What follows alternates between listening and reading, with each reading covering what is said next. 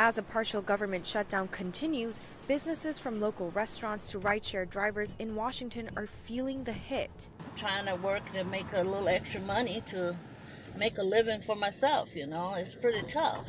No customers coming here. We cannot pay our rent, we cannot pay salary. This is too much.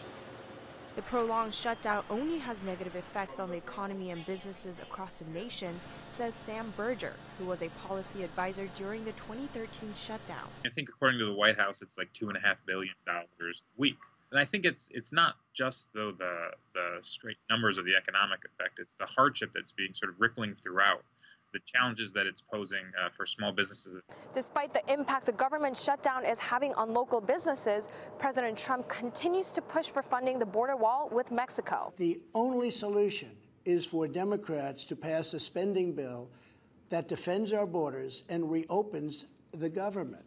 Congressional Democrats oppose the wall and believe Trump is holding the country hostage to deliver on a core campaign promise. People in the capital city are frustrated by the standoff. Right now, it's so slow. It looked like it was really dead this morning. No action, nobody around. Whatever you're asking for, give it to them.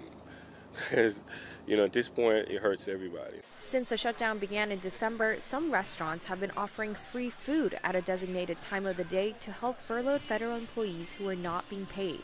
From 6 to 8, government furloughed workers get free pizzas. And I think that's awesome because there's so many people who aren't able to make, ends meet sometimes. On Saturday, the shutdown becomes the longest in U.S. history. Anna Cook, VOA News, Washington.